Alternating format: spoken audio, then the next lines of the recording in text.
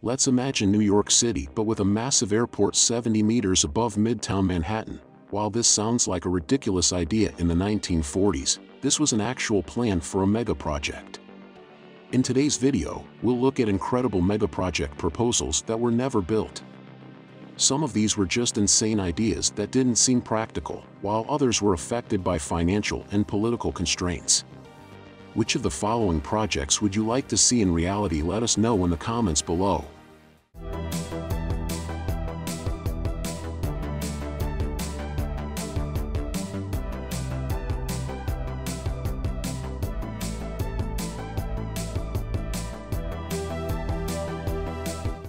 Number 6. The Dream Airport above New York. Everyone has an image in mind when they think of New York with its cultural landmarks and iconic skyline. Still, this image could have looked quite different today with an insane plan proposed in the 1940s that would have changed entirely to Midtown Manhattan in 1946. One of New York's most successful real estate developers, William Zeckendorf, proposed the idea for a rooftop airport in Midtown Manhattan. Along the shores of the Hudson River, dubbed New York City's Dream Airport, the megastructure would span the length of 144 Manhattan blocks with a 70-meter-high deck roughly the size of Central Park. A series of 10-story buildings were to be constructed underneath the deck for waiting areas, ticket offices, and small businesses. The airport wouldn't just accommodate air travel. The plans included piers for ships from the Hudson River and roads and railways beneath the platform, estimated to cost $3 billion at the time. It would have been the most significant airport project of all time. The primary motivation for this plan was to reduce travel time. In the 1940s, New York already had problems with traffic congestion, and with all of its major airports outside of Manhattan, reaching these transit points was often tricky. A Midtown airport would have erased the need for travelers to drive to Newark LaGuardia or JFK. If built, the airport would have changed New York forever. Some of the skyscrapers seen lay in this area, for example, Hudson Yards, and wouldn't exist today, but also the surrounding area would have been developed quite differently. While this idea looks crazy, there are obvious reasons why this plan didn't turn into reality.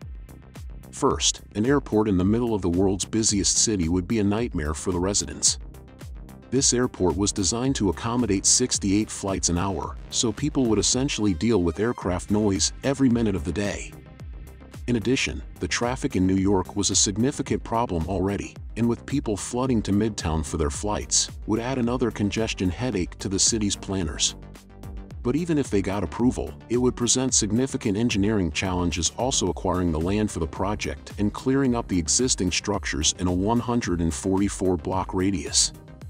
And then rebuilding the whole area with an airport on top would probably make it the largest and most complicated megaproject in New York's history overall. It's obvious that building an airport 70 meters above New York with surrounding skyscrapers and residents wasn't going to happen, so while there was excitement for this unparalleled airport, the ambitious plans remained limited to the newspapers. Number 5. It is the most iconic hotel in the world. We stay in New York and look at another impressive plan from the early 1900s. At that time, the city was witnessing a skyscraper boom. In 1908, the Singer Building became the first skyscraper to cross the height of 150 meters, and it would be followed by giants like the Chrysler Building and the Empire State Building across the Atlantic Ocean. The renowned Spanish architect Antoni Gaudí showed a completely different architectural style with attention to detail and curved shapes. His iconic designs for buildings like Camilla and Casa Patillo, based on a celebration of nature and Catalan culture, were unlike anything seen in New York. Impressed by Gaudí's genius, two businessmen went to Barcelona in 1908 to convince him to create a masterpiece in New York. Gaudí was interested and proposed a grand hotel that would soar 360 meters into the sky. The exterior of the building would shine using alabaster glass and tiles, while its interior would house restaurants, theaters, concert halls, and an exhibition theater at a height of more than 100 meters at the time. The plans for such a tall building were unprecedented and overwhelming. However, Gaudí was known for accomplishing the unthinkable in the end. his plans were never finalized. Part of the reason is that Gaudí had dedicated his life to Barcelona's most famous landmark, the Sagrada Familia. In the following years, the hotel attraction was only at a very early stage, and going to New York would mean leaving behind the Sagrada Familia, a project that Gaudí would work on for a total of 43 years. Until the end of his life, the project was ultimately abandoned but never forgotten. It was revived once again in 2003. When some Spanish architects submitted the design for the new World Trade Center design competition, Gaudí's original sketches remain alive to this day. It didn't seem like the project would ever be built. Still, if the hotel attraction number 5. It is the most iconic hotel in the world. We stay in New York and look at another impressive plan from the early 1900s. At that time, the city was witnessing a skyscraper boom. Number 4. The mile-high Illinois skyscraper in Chicago is widely considered the birthplace of the skyscraper and, according to one famous proposal, could have been the runaway leader in the quest to build the tallest tower in the world. In 1956, architect Frank Lloyd Wright presented his vision for Illinois, a mile-high skyscraper. The idea was insane because, at the time, the tallest building in the world was the Empire State Building, which was less than 1/4 of what Illinois was proposed to be. Lloyd Wright was against sprawling cities and wanted to build something that would save space on the ground and take the town upward. 8-meter-tall replica of Illinois included 528 floors, atomic-powered elevators, and parking for 15,000 cars and 100 helicopters. It was a whole city in itself, and Wright said that it could hold all government offices and eliminate the need for other skyscrapers popping up around Chicago. Wright's proposal was impressive. However, it simply wasn't doable at the time. In fact, to this day, the tallest building in the world is the Burj Khalifa, which isn't even half the height proposed for the Illinois. Realization of Wright's design was never considered, which is why there are only a few sketches and models of it still around. Number 3. America's tallest failed skyscraper.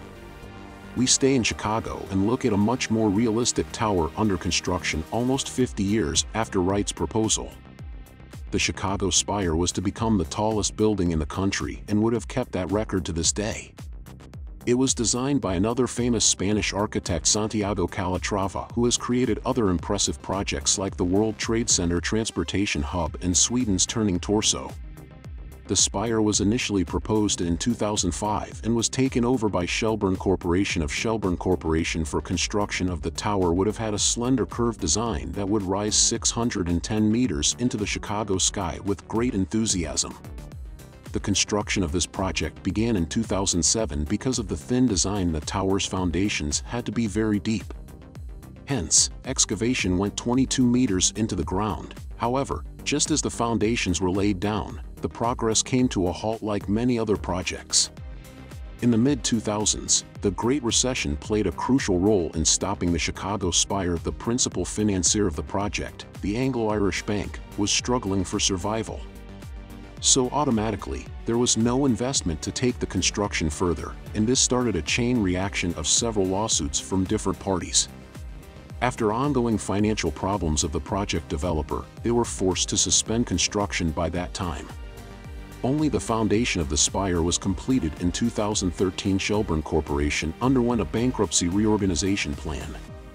And this incredible project that was supposed to rise over Chicago only left a hole in the ground. 3 years later, Related Midwest took over the site. And after proposing several new plans, the Chicago City Council approved an updated design for 400 Lake Shore Drive in 2020. This project consists of two staircase-like towers with a height of 267 and 233 meters. According to the company, construction will begin this year, so there is hope that the site will not remain a hole in the ground forever. Number 2. Hitler's plan to build the largest dome in the world. The fall of Nazi Germany finally put an end to Hitler and his terrible, cruel acts. It also spelled the end for some of its insanely massive architectural projects, one of which was the planned capital city of Germany. And its most important building, the excellent Hall Berlin, was supposed to become the capital of the New World named Germany. Hitler wanted to reorganize the town along a central 5-kilometer-long boulevard from the north to the south that would cross with an east-west axis in Berlin. At the north end of this new central axis was supposed to be the Great Hall. The sketches for this colossal domed structure were made by Hitler himself. He had visited the Pantheon in Rome during the 1920s and was planning on building something even more impressive and a lot bigger. The dome would rise to a height of 290 meters and was said to be 250 meters wide, making it is the most prominent building on the continent. The vast hall on the inside would potentially fit 150,000 people at once. It was so gigantic that the hall would have been 17 times the volume of St. Peter's Basilica by building insanely colossal architecture. Hitler wanted to perpetuate his empire. According to historian Wolfgang Benz, the Great Hall was intended to enforce the structures of the rule. According to him, this type of architecture was designed to subjugate, overwhelm, and seduce people. Barely anything of the plans for Germany was ever built except for a few shell structures. In the end, the Great Hall and other projects came crashing down with the defeat in 1945. They reflect the seductive delusions of grandeur and the inhuman ideologies pervasive in Nazi Germany. Number 1. The Sphere Vision of the Pyramids of Giza. For our last megaproject goes further back to the 18th century in France.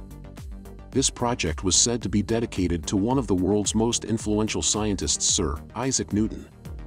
In his honor, French architect Étienne Louis Boulle proposed this 150-meter-high cenotaph that would even surpass the Great Pyramid of Giza.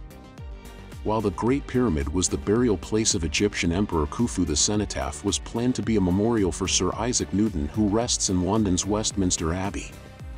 As an homage to Newton's scientific contributions, Millet wanted to build what was the world's first domed planetarium. Boulle dotted the interior of his spherical structure with tiny holes reflecting the positions of the constellations and the planets. During the night, a majestic spherical lamp would illuminate the system and act like the sun in a universe created by the arrangement of holes on the surface.